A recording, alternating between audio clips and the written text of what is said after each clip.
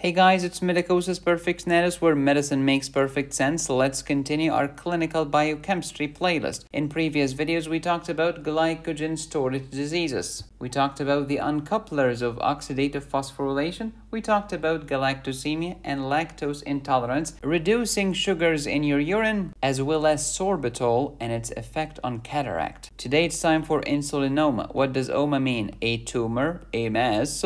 Mass made of what? Made of insulin-secreting cells. What are the cells that secrete insulin? The beta cells of the pancreas and the islets of Langerhans. That's why insulinoma is considered an islet cell tumor. What are the islet cell tumors? We have insulinoma, which secretes too much insulin.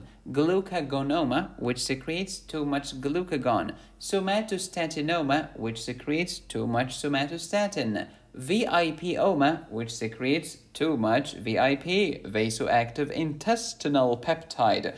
And lastly, we have gastrinoma, which secretes too much gastrin. All of these 5 tumors can arise from your pancreas. Why is this guy sweating so hard? Because this is part of the Whipple triad, not to be confused with the Whipple procedure. Because we talked about insulin before in great detail in my physiology playlist, today we'll just review it very quickly. Insulin comes from the endocrine pancreas, not the exocrine. Which part of the endocrine pancreas? The beta cells, the central ones. What are these? All of these are the islets of Langerhans. Pancreas has 2 parts. Exocrine pancreas, which has a duct which secretes enzymes into the duodenum, versus endocrine, the islets of Langerhans. They do not have ducts. Instead, they are ductless. They do not give their secretions to the gut. Instead, they dump their hormones into the bloodstream. Their secretions are not enzymes, their secretions are hormones. Glucagon hormone from the alpha cell, insulin from the beta cell, and somatostatin, the doofus, from the delta cell. Why do you call it doofus? Because it's a universal inhibitor. It inhibits everything. It inhibits glucagon secretion, insulin secretion. It even inhibits its own secretion. Just think about that. Exocrine pancreas, digestive enzymes, versus endocrine pancreas, hormones. Islet cell tumors will include insulinoma, glucagonoma, somatostatinoma, VIPoma, and gastrinoma. Normally, alpha cells make glucagon, beta cells make insulin and amylin, by the way. Delta cells make somatostatin. Did you know about the PP cells in the pancreas? Pancreatic polypeptide. What does insulin do? It lowers your blood sugar by pushing the glucose into the cell and away from the bloodstream. And therefore, patients with insulinoma will secrete too much insulin and will have hypoglycemia. That's why I'm sweating. Insulin is the hero of the feeding state, not the fasting state. Insulin land is the land of abundance. Almost every other hormone is the land of scarcity. What do you mean by almost every other hormone? I'm talking about glucagon,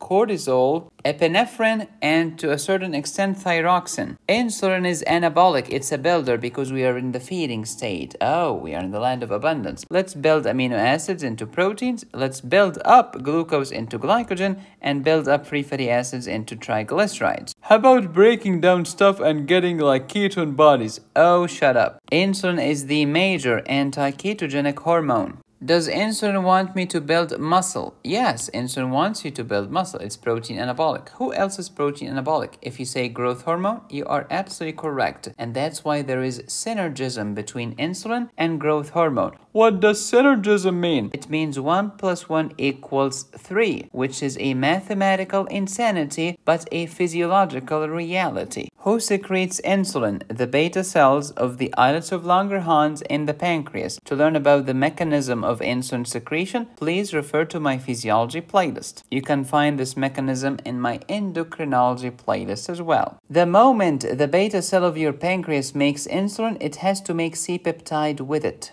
How come? Because insulin started as pro-insulin. Then we took a piece of it to make it more active, and it becomes just pro-insulin, which is a shorter, smaller molecule, a shorter polypeptide chain. And then what? This pro-insulin will be cleaved again. Oh, it will become shorter? Absolutely. and then it will give you insulin and c-peptide. So anytime pro-insulin is broken down, it has to give you insulin with c-peptide together, which means the natural insulin that you make is made simultaneously with c-peptide. What does the C stand for? Connecting peptide. Okay, medicosis, I secreted insulin from the beta cell of the pancreas. How would this insulin function? It will act on insulin receptor. What type of receptor are we talking? It's a receptor tyrosine kinase. Insulin was secreted by the pancreas. Now insulin will act on the receptor on the target cell. What's the target cell? Usually adipose tissue or skeletal muscle. What's the name of the receptor? Tyrosine kinase or receptor tyrosine kinase. To learn about the specifics and how exactly it functions, please refer to my endocrinology playlist. Insulin got secreted from the beta cell of the pancreas. Insulin will act on the target cell via the insulin receptor. Once it acts on the target cell, it will tell that cell, hey, open your mouth, GLUT4, and take that glucose in. Where's that glucose coming from? From the bloodstream. So what's going to happen to the glucose in my blood? It decreases. And what's going to happen to the glucose in my cell? It will go up. So when insulin is working, blood glucose goes down. Yes, what do you call that? Hypoglycemia, low blood sugar. Here are the islet cell tumors. Do not forget to add VIPoma here. And by the way, insulinoma is the most common islet cell tumor. The famous Whipple triad of hypoglycemia. What's that? If you have low blood sugar, if it is severe enough, it can lead to sweating, dizziness, tachycardia. And this is due to low sugar. So it's more likely to happen when you're fasting and to improve when you eat, because when you take in so much glucose, you will correct the hypoglycemia. On physical exam, this fasting hypoglycemia can cause mental status abnormalities. Have you ever heard of hypoglycemic coma? How can I diagnose this disease? Well, decrease serum glucose. It's called hypoglycemia, especially fasting hypoglycemia. And this is very important. Increase serum insulin and increase serum c-peptide. And this is very important because some people will be taking insulin from outside, called surreptitious use of insulin. This insulin abuse can lead to fasting hypoglycemia with elevated serum insulin, but their c-peptide will be normal if not low, because their artificially induced hypoglycemia inhibits the beta cell of the pancreas, which means the natural beta cells of the pancreas will make less of the natural insulin and less of the natural c-peptide. So the patient comes in with fasting hypoglycemia. How can I differentiate between an insulinoma and surreptitious insulin use? In insulinoma, there is fasting hypoglycemia, elevated serum insulin, and elevated serum c-peptide. In surreptitious use or abuse of insulin, you'll find fasting hypoglycemia, increased insulin, this one is exogenous, and normal or low c-peptide in the serum. Also, since this is a tumor in the pancreas, you can see it on CT scan, usually with contrast. Management of any tumor, remove it. And how do I decrease insulin release? Octreotide, which is an analog of the doofus somatostatin. It's a universal inhibitor. It inhibits everything. It inhibits insulin secretion. It inhibits glucagon secretion. It even inhibits its own secretion. Some high-yield facts for your exam. Is insulinoma benign or malignant? Answer, it's benign. You want a mnemonic? Insulin is from the beta cell. So, benign. Next, do not forget that about 80% of patients with insulinoma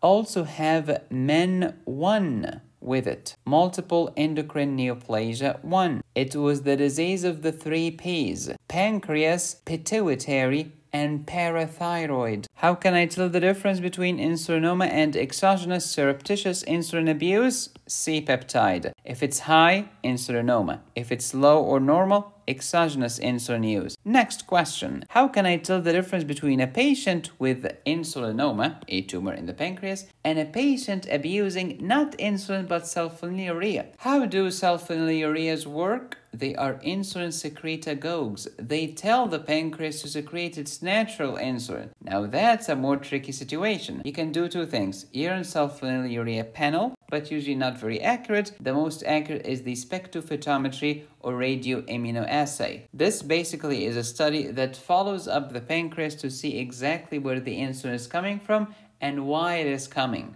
Is it responding to the good old glucose, or is it also responding to sulfonylurea? So let's look at my c-peptide level in my plasma. If it's normal, this could be normal people or exogenous insulin use. If it's high, this is a patient with insulinoma or taking an insulin-secreting. By the way, exogenous insulin use can also have low plasma c-peptide. What else can have low plasma c-peptide level? How about good old type 1 diabetes? This pancreas is screwed, cannot make insulin. If it cannot make insulin, it probably cannot make c-peptide as well. Quiz time! Can you answer this question? Here is your serum glucose. That's you. Normal you with your normal pancreas. Now I will remove your pancreas, i.e. you will be depancreatized. What do you think is going to happen to your serum glucose? Will it get higher or lower than before? How about your serum free fatty acids after I remove your pancreas? How about your serum acetoacetic acid? Will it go up or down after I remove your pancreas? Please let me know the answers to these questions in the comment section. You'll find the answer key in the next video titled Glucagonoma. To learn more about insulin, the different types of insulin, the doses of insulin, the differences between type 1 and type 2 diabetes, diabetic ketoacidosis, many other hormones, and much more,